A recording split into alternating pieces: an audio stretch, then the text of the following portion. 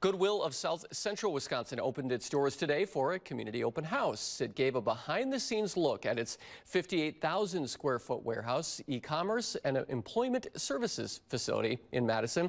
The community had the opportunity to take a guided tour to see firsthand where donations to Goodwill will go, from direct community impact to keeping secondhand items out of landfills.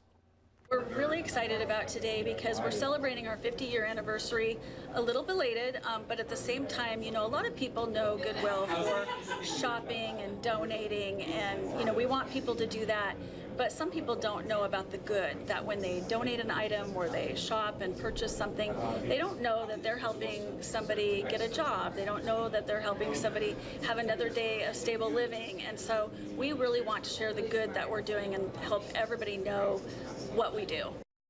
Also at the event, Madison's deputy mayor declared today as Goodwill of South Central Wisconsin Day.